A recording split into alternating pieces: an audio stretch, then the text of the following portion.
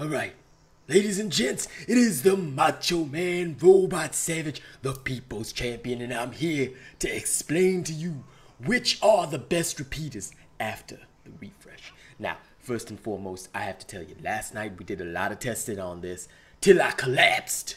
And then, I know you were expecting a Tempest build first, but no, shit stains, no. I'm gonna show you how to maximize damage with your new repeaters. And of course, there will be more builds coming out. Don't worry, I will make a Tempest build because I know you all want one. But first and foremost, it's always been my duty to bring out the first and most important build. And that is your top DPS and survival build. Let's get into it right now. Oh yeah! Okay, so now we're in Macho Nerd mode, and I'm gonna explain the top DPS and survival repeater build. Now, you're not seeing Tempest in there because, number one, Discipline still gives a lot of power to the repeaters. On top of that, it gives you a very key interrupt. Now, yesterday I tried interrupt-based repeaters with weighted strikes, things like that. I did everything under the sun, but because the missile attacks only interrupt with the stupid salvo chamber, okay, and only when it's empowered, it doesn't give your repeaters the interrupt they need. You see, now would have been the time for repeaters to have that amazing interrupt, but it doesn't. So instead, what you have is a top DPS build that's focused around Discipline, the Chronovore repeaters, and a Resakiri bond. I'm actually going to go through that right now. So, your build will start out with Temporal Mechanics, Berserker Cell, Etheric Attunement Cell, okay? Chamber will be the full bore chamber, alright? Captain's Grip, obviously for the attack speed. Precision Sights will be your mod of choice, as you know. I'm still going to go and test which mod has the best damage. We're still going to go and do that. But for now, we'll still carry on with Precision Sights, and it hasn't let me down before.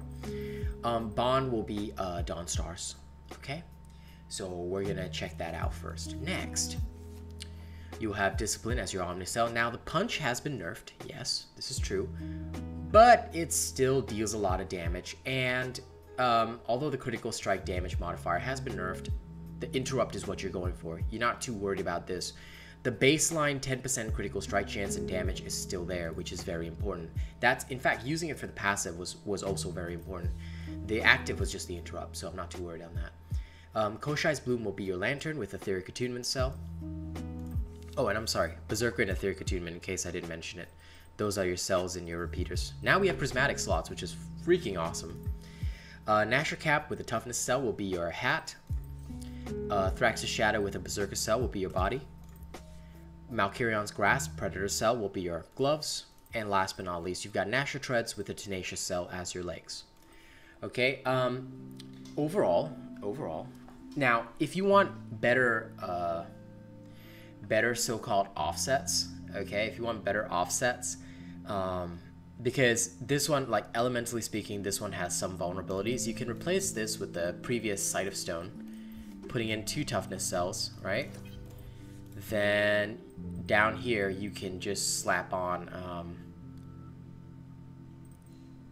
Volcanic Treads or Boreal March. I mean, you can structure whichever way you want. Usually I just slap on the Volcanic Treads and then, you know, I'd go from there. But this would give you some slightly better elemental offsets if you wanted to offset the Malkirion's Grasp. But I think overall, no matter what, you can't remove the Radiant Weakness here. So some people complain about that, although I don't know why that was an issue, but I would say don't worry about it. If you do my original version, okay, you'll be just fine. I mean, yes, you would still have the weakness to shock, you have the weakness to Terra from Malkirion's, but if you're looking to take on the Kabarak, please note, I will make a specific build for that, okay? Okay, so I hope that clarified everything. Now to go through the perks. Etheric Attunement, alright. Lantern Recharge is now 50%, very fast. Okay, this helps your Koshai Bloom out. You can use it for damage now as well. +6 Berserker gives you a lovely 3.5% damage, alright. And stacks 10 times, so a total of 35. Cunning, 10% critical strike chance, 30% critical strike damage, standard for all my Discipline builds. Predator, you shouldn't be taking a hit anyway most of the time, so 35% damage bonus, very lovely. Tenacious, with this build, you've got 13,000 hit points, which means your total damage bonus goes to 26%. And 6 toughness offsets discipline and adds to your Tenacious damage. Okay? Now, if you find that you have survival issues and you really can't handle this too much, swap this one Etheric Attunement cell or this one Berserker cell, up to you. Or you can swap both for Parasitic cells, and you'll be good to go. Okay? It depends on how much survival you need, but realistically speaking, this is more than enough. If you want to top DPS and you want to top survival at the same time, this is the build for you. Okay, I'm going to actually showcase that in combat, so because I also have a quest for it and I've got nothing better to do, we will go straight into a 1 to 13 escalation. Doesn't matter even which escalation it is. Alright, these are level 1 repeaters. They are freshly... we'll just go patrol, private hunt. There we go. They are freshly reforged, so they're level 1, but at level 1 you will have literally no problem tearing through everything, and we'll show you that. Okay, it's a very simple, easy process. 1, 2, 3. Okay?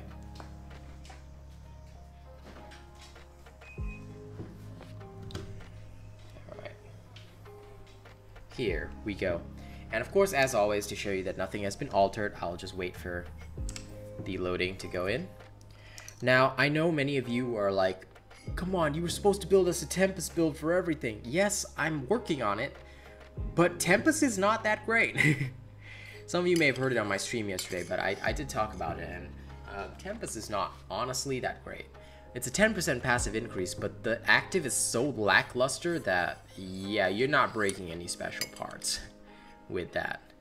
Okay, I mean, you could make a meme build, but in terms of general effectiveness, it's pretty trash. So Tempest builds will be coming, but they will not center so much around the active ability, but rather capitalizing on the 10% attack speed to create, let's just say it would create a raw damage build, much like Iceborne, but focused on DPS instead of survival. Alright, so we've got a Frost Escalation first. Okay. Crit modifier. Alright. There are ways to keep your Sky Slayer blood from freezing. Yeah. I'll make your blood freeze, bitch. Alright. So with the new reticle for repeaters, as you can see, things are very wonderful and beautiful. Get your DPS up.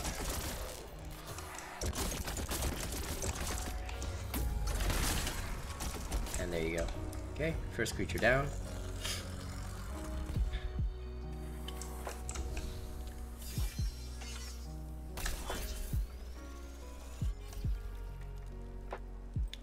Destructive subtlety.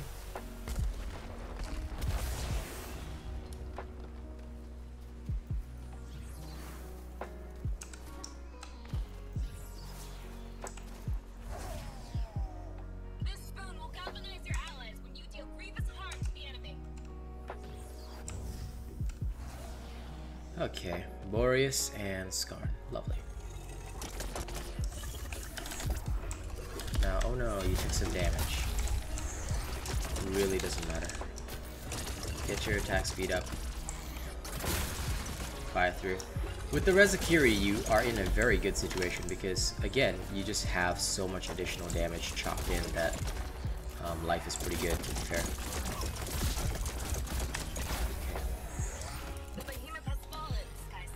Keep in mind that you were level 1 initially, now you're level 2 with the repeaters, okay? No consumables, no tonics have been used, nothing has been touched. This is purely the build, okay? Again, one thing which I guess a lot of people have to be aware of is just that the builds themselves are always optimized for maximum strength, power, or whatever. And many people, they try to show off that a build is stronger by using it in an escalation where obviously you have a lot more power, but again, they seem to take a while to actually kill anything. So don't be fooled by that, because if you're using an optimized build in an escalation, you should be killing things in as few seconds as you've been seeing. So it really becomes a speedy process. You should not take long. Okay, it's a very short process if you really want to level fast.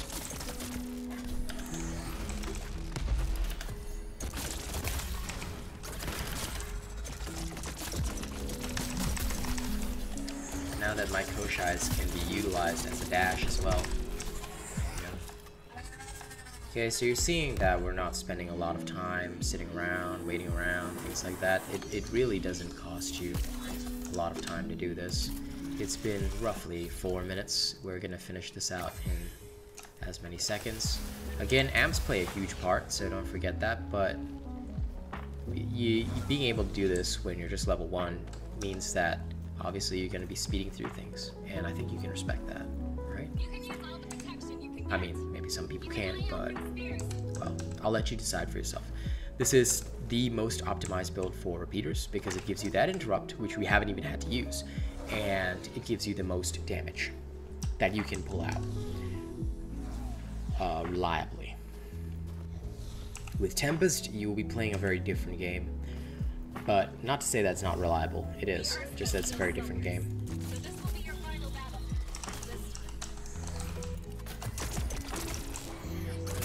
Don't get me wrong though, it's still badass as fuck.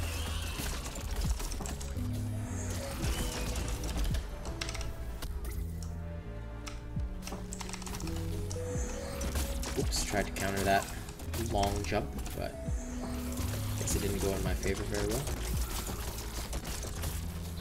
Okay, dead.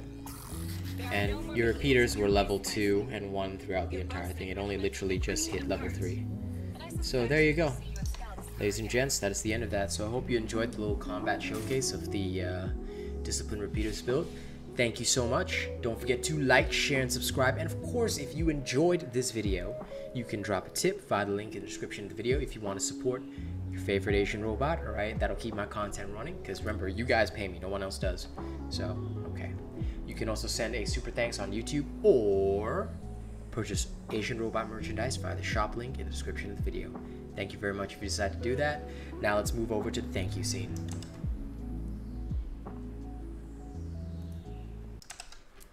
Oh yeah, thank you to all of August's top tippers.